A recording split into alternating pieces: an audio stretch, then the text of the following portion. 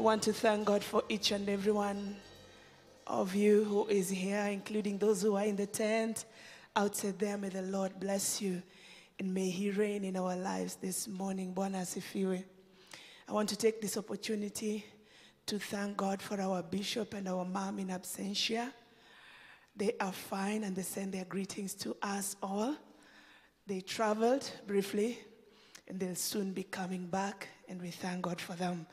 I want to thank God for them giving us this chance that we can come and just share in the word of the Lord together. My name is Millicent Kaunda. I am born again, and I bless God. Hallelujah. Bwana asifiwe. Just turn to your neighbor and smile. Ataiona tu kwa imani. Amen, amen. I'm blessed this morning. In as much as it's very, very cold, I'm so blessed. We've been wandering in my house. You know where I come from, it's hot.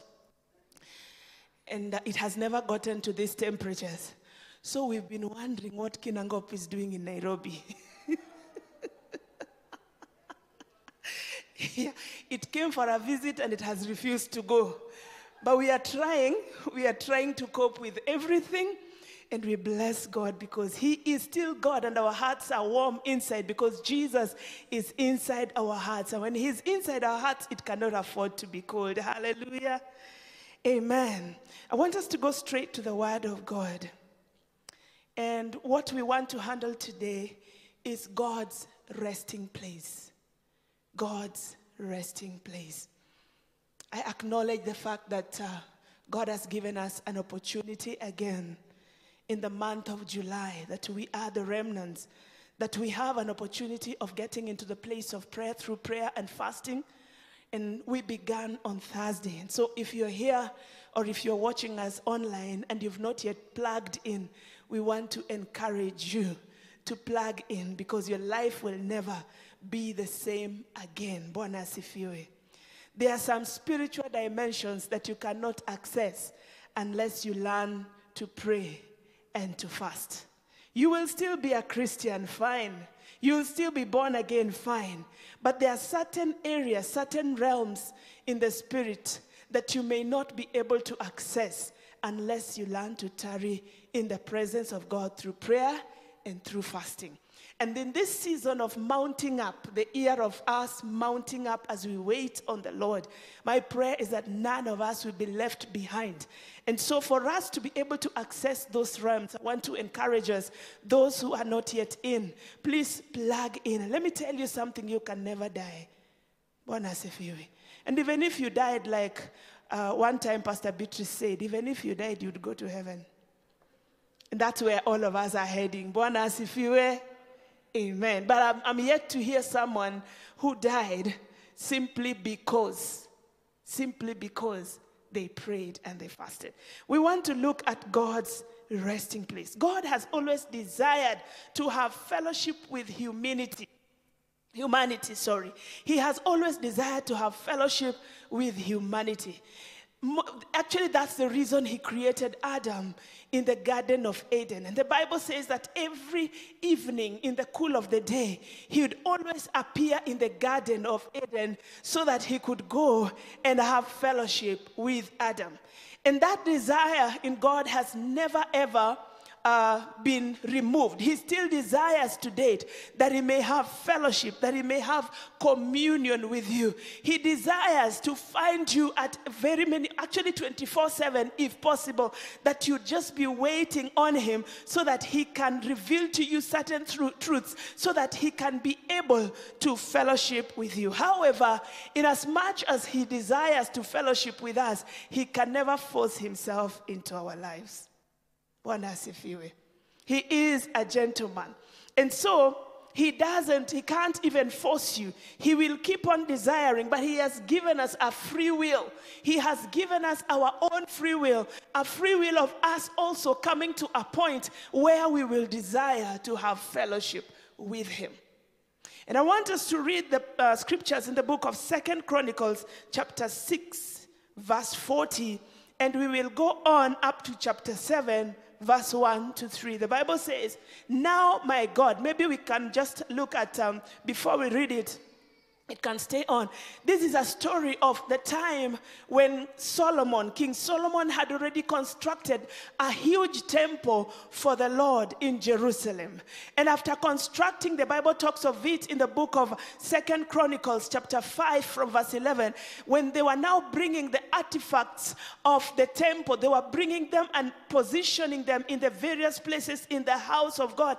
And they came, all the priests, all the Levites, the worshippers, they were coming and they placed everything in its right place in the temple of the Lord.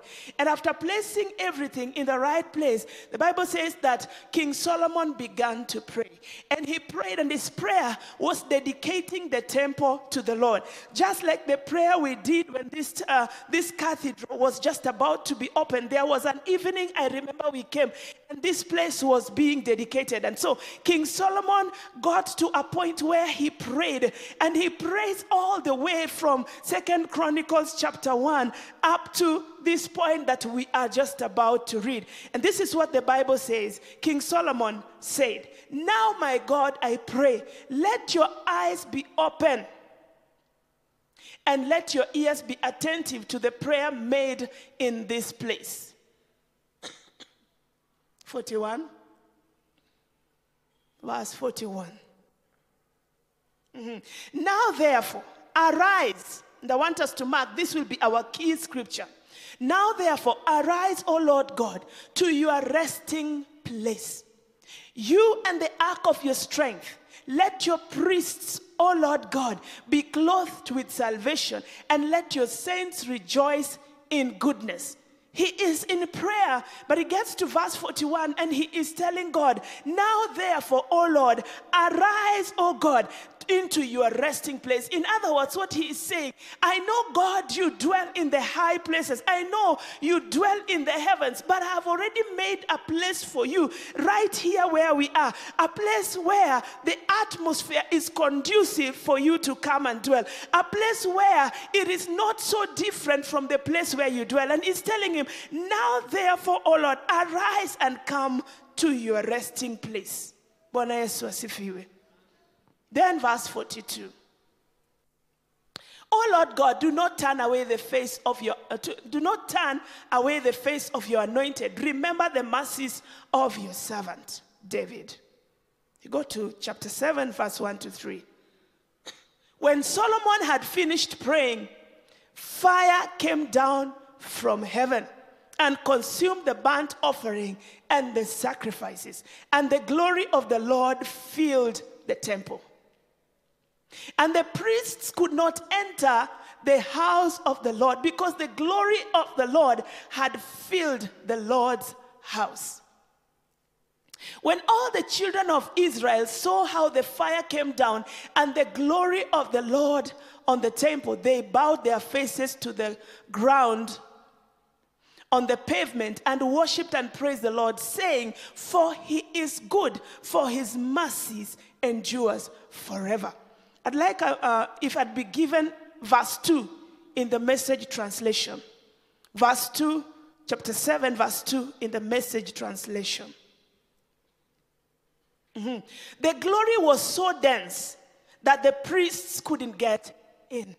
God so filled the temple that there was no room for the priests. Bwana asifiwe. Tell your neighbor, no room for the priests. Hallelujah. So like I was saying, Solomon has finished the construction of the temple. And he is coming in verse 41 of chapter 6. And he is telling God, now arise, O God. Arise from where? From your dwelling place. Arise, O God. Arise from where? From the place where you're normally comfortable as you dwell. Arise from that place and come to your resting place. As in, this is what I have done, my Father. I have already made an environment that is conducive for you to come and dwell. I have already made an environment that is conducive for you to come and rest right here in the midst of your people. Now, God is not looking for an elaborate building that has been made with human hands. I want to believe in as much as King Solomon was in prayer and he was telling the Lord to arise and come to his resting place, it did not really mean the temple that he had constructed, but it was the atmosphere that was around that temple that he had constructed. Bwana asifiwe. So God is not looking for temples that are constructed with human hands. If he was looking for temples, then those cathedrals in the UK that have been turned into museums would not be museums today. But God is looking for an environment that is conducive for him to dwell in. God is looking for a habitation, not a visitation. Many times we are so excited and we say the Lord visited us. There was a visitation of the Lord. But I want to bring it to us tonight or to this morning that the Lord is not looking for a place to visit. He is looking for a place to inhabit. Bwana asifiwe. A place where he can call his dwelling place. He is looking for a person who will be willing to work in his heart in such a manner that his heart will become a dwelling place for the King of Kings. And in this season, as we get into the time of prayer and fasting, my desire and my prayer, both for myself and for you, will be that you will ask the Lord to help you work in your heart in such a way that it will be an environment that will be conducive to become a habitation for the King of Kings. Hallelujah. Now, God cannot live in a place or a house that is full of chaos. I'd like us to read Isaiah chapter 66 verse 1 and 2. Thus says the Lord, heaven is my throne and earth is my footstool. Where is the house that you will build me? And where is the place of my rest? For all those things my hand has made, and all those things exist, says the Lord. But on this one I will look, on him who is poor and of a contrite spirit, and who trembles at my word. He is asking in verse 1, where is that house that you have built for me? Where is my resting place? In other words, back and forth, including today, just like it was in the days of old, the Lord is still looking for a place where he can come and find a abode, a place where he will come and dwell, not visit for a season, but it will be said of him that he has made your heart his dwelling place.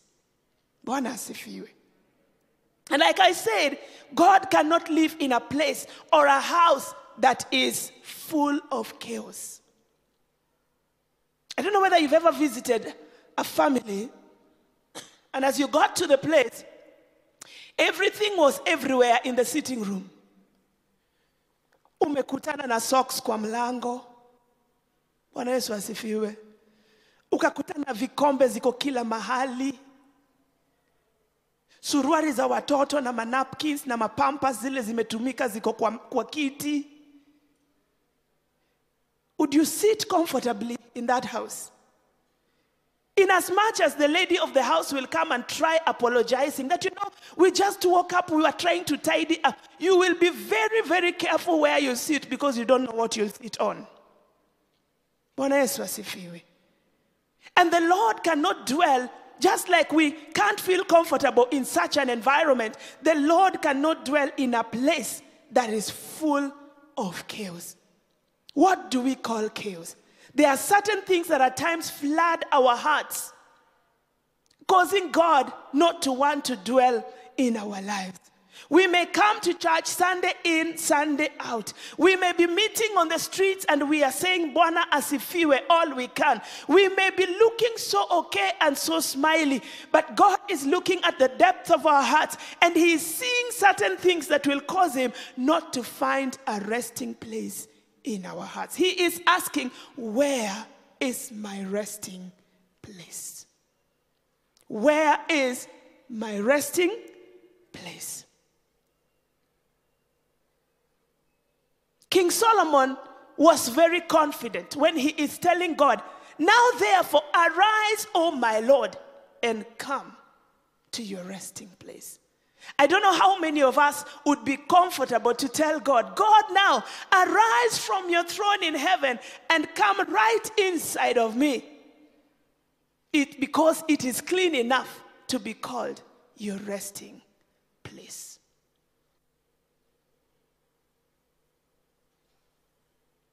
Our prayer is, even by the time we'll be finishing the 21 days, we will have made a resting place for the Lord. Hallelujah. We will have made a resting place for the Lord. And something amazes me about the scriptures we've just read. In chapter 7, verse 1, if we can put it up again. The Bible says that after Solomon finished praying, fire came down from heaven and consumed what? The burnt offerings and the sacrifices. And then after the fire had consumed everything, then the glory of the Lord filled the temple. In other words, fire precedes the glory of God. Bwana asifiwe. Fire precedes the glory of God. There are things that the Lord is asking us this morning to cast on the altar, just like King Solomon had laid the sacrifices, the burnt offerings that they had laid on the altar, that the fire came and raised down. The fire wants to come in our midst, even as we've been praying and doing the 24-hour network. As we started praying and fasting, going for the 21 days, there is the fire of the Holy Spirit that wants to come. And as it comes, it's like it was looking, when you read that scripture carefully, the fire comes and it begins looking for what it can consume. It begins moving back and forth, looking for that thing that can be consumed, so that after it has consumed it, then the glory of the Lord will come down. Bwana asifiwe. Sacrifices on the altar. And at times we may be able to say that, yes, I sacrificed 10,000. Didn't I give my tithe? I sacrificed 1,000. That was my offering. But today I am not talking about that kind of sacrifice. Today what I'm saying is, it is time for us to lay down our golden crowns. Bwana asifiwe. The titles that we hold so dearly, that because of the place where I work, I am called a CEO. So when I walk into the house of God, I stand like a CEO. I worship like a CEO. My brother, my sister, it is time to cast down that golden crown in the presence of the Lord, that he may increase you further. Bwana asifiwe. The praises that we've ever received, that because I led worship so well and I got a pat on my back, I start feeling like I am walking on another cloud. It is time to lay all that praise down to the altar. Bwana Yesu asifiwe. We normally sing the song, Casting Crowns. Casting crowns. This morning, the Lord would have us cast the real crowns on his altar, so that as the fire of the Holy Spirit will be moving back and forth on this altar that is called DCIK, it will find something to consume, so that the glory of the Lord may come in our midst. And it's not only the titles that we call crowns. There are other crowns that we have held so dearly. We keep walking back and forth with them, day in, day out. We have made them ours. We have possessed them. The crowns that we call unforgiveness. So and so did 1, 2, 3 to me, and so I can never forgive them. I will walk into the church fine. I will come and lift my hands in worship. But when I see them, I feel something moving right inside my tummy. This morning, we have to cast all unforgiveness on the altar, that it may be consumed of the Lord. This morning, we will have to cast down bitternesses. This morning, we will cast down disappointments. This morning, we will cast down all the heartaches that we've ever gone through. so that the Lord may come and find a resting place. The sin that has been so prevalent in our lives, we struggle with it, but we don't want to call it sin. We call it an issue.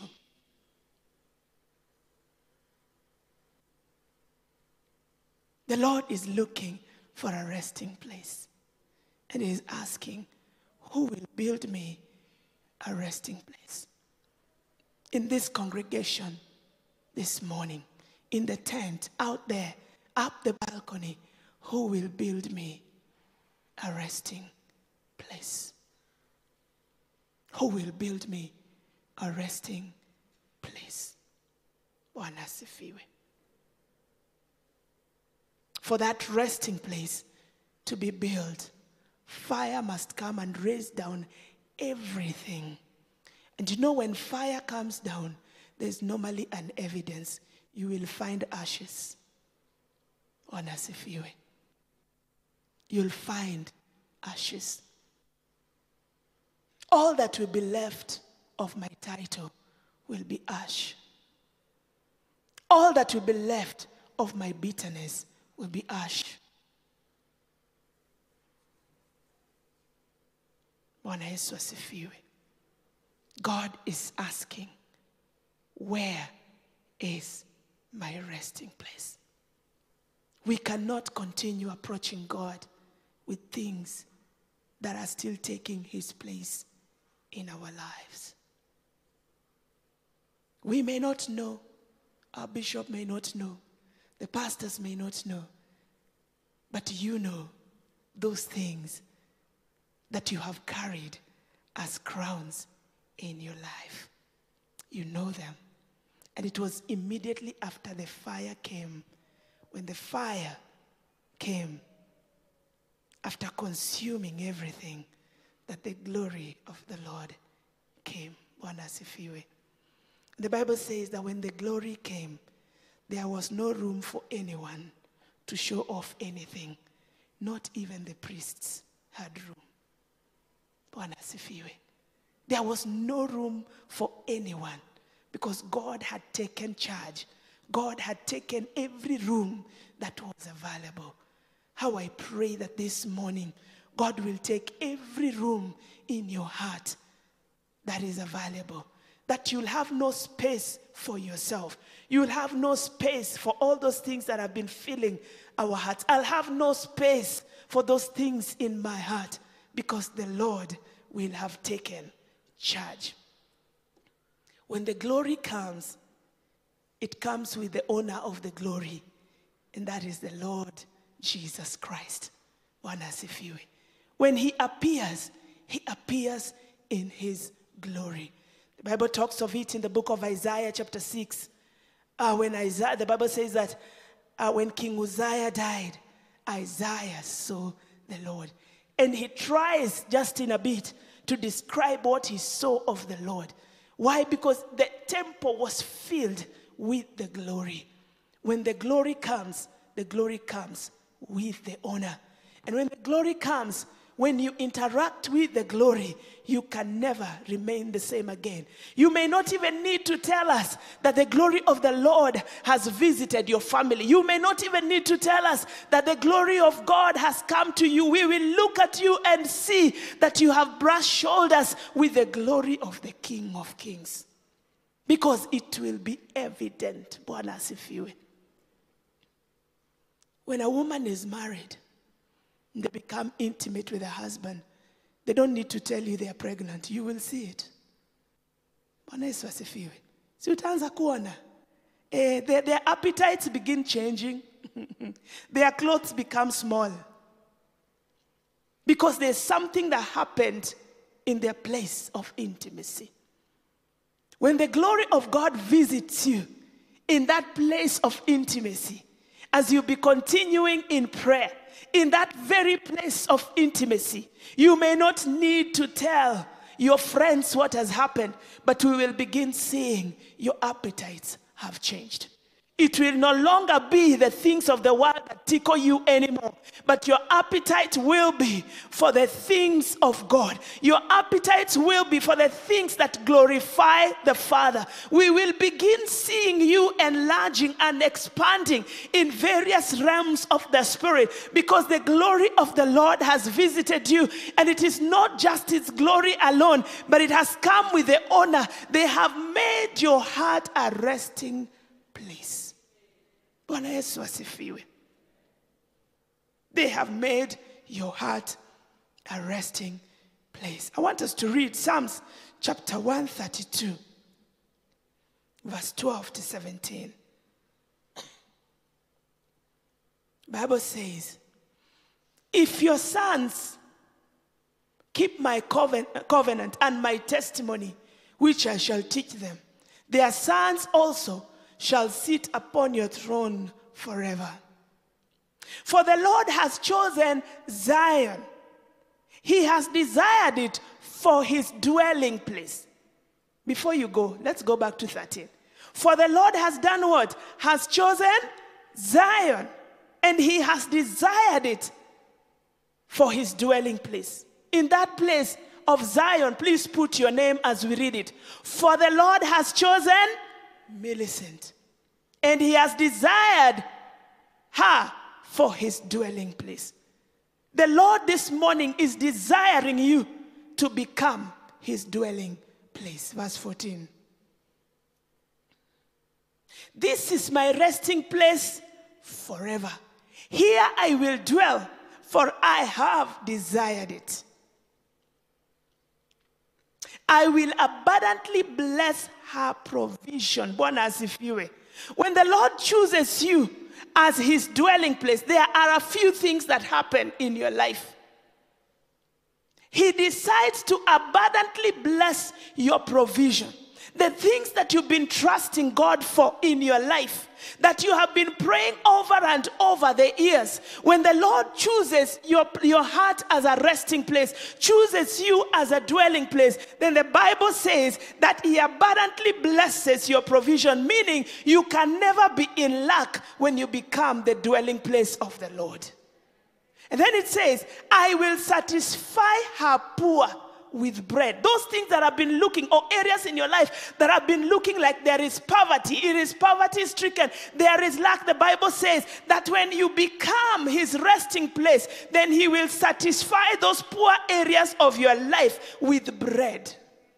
Bwana asifiwe. Verse 16.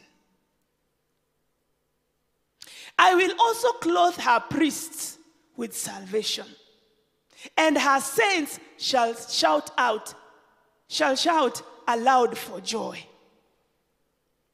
There I will make the horn of David grow. I will prepare a lamb for my anointed. Bwana asifiwe. The benefits of making yourself a habitation for the Lord.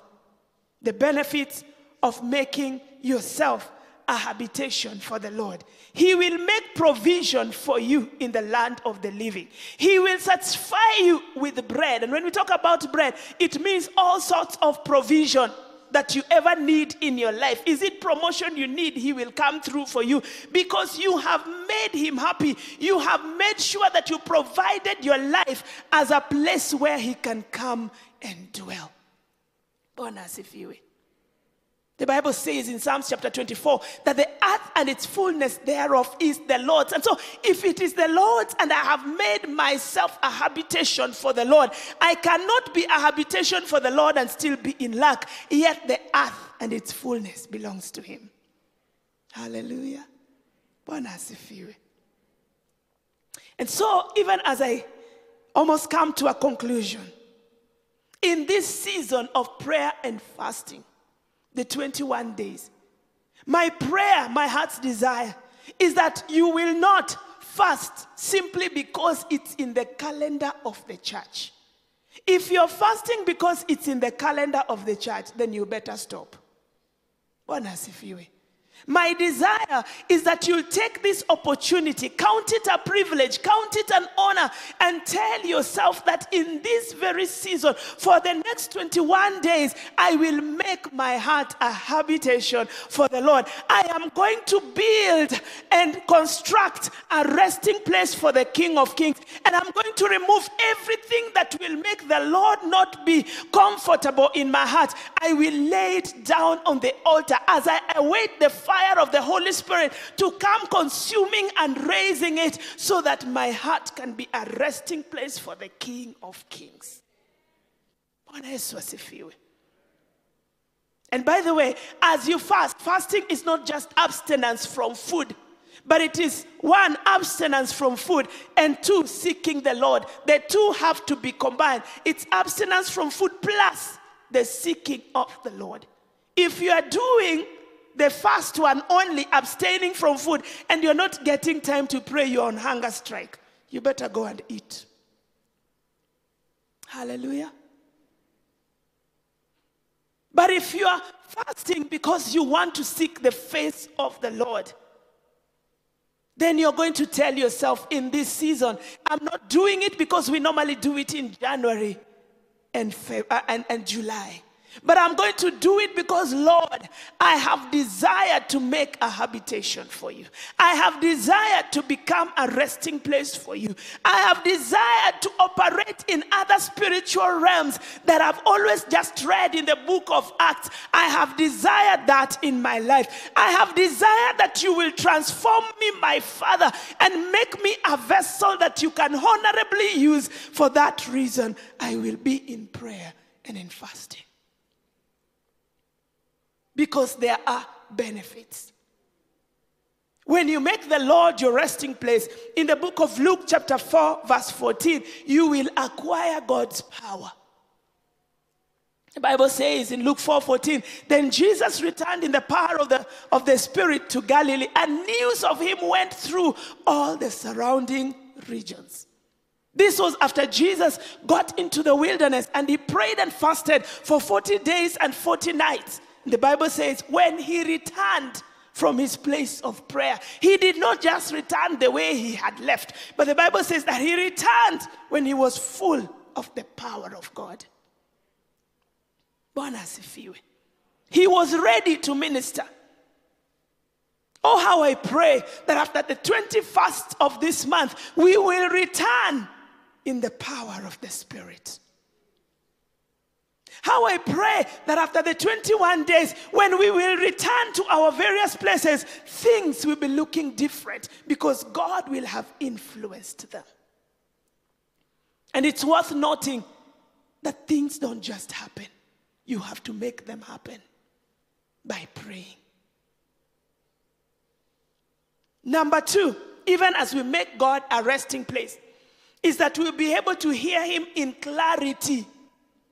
When he speaks, hautasema nilisikia kitu ikiniambia. You will know for sure that is the voice of the Spirit of God. Because he dwells in you. He has made your heart a resting place. So you will hear him in clarity. You will see him in clarity. Hautaona kama ile wimbo nasikiaga in Kikuyu they sing nisione nini marudurudu. And I'm thinking marudurudu must be mist. I don't know. It's mist. Giza giza. Giza giza.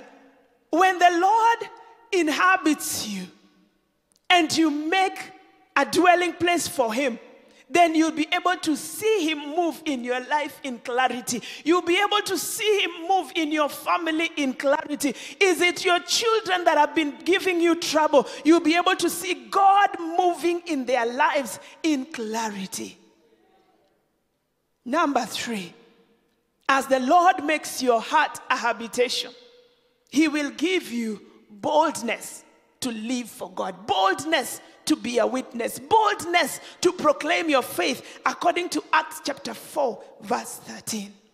Boldness. It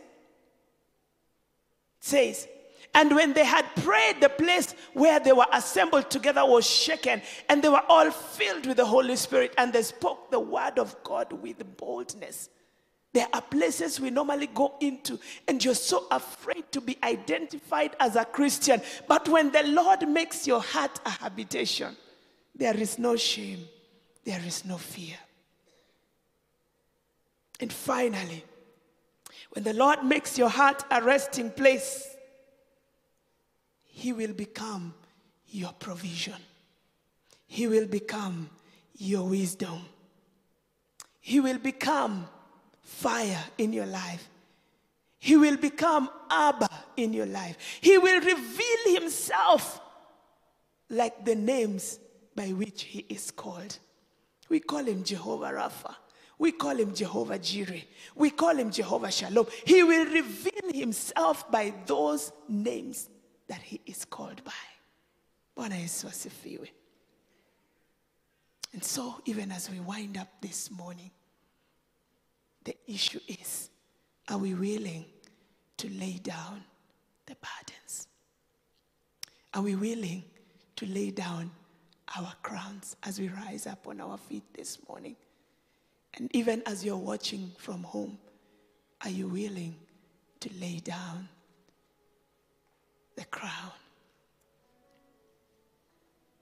Come and lay down the burden you have carried, for in this sanctuary, God is here. You can tell Him in this sanctuary of your heart, come and lay down the burdens you have carried, for in this sanctuary, God is here. Come and lay down, come and lay down every crown, the burdens you have carried, for in this sanctuary, God is here. Oh, He is here. My King is here. He is here to break the yoke and lift the heavy burden. Is here. He is here. Oh, He's here. He's here to heal the hopeless and bless the broken. Come and lay down the burdens you have carried, for in this sanctuary,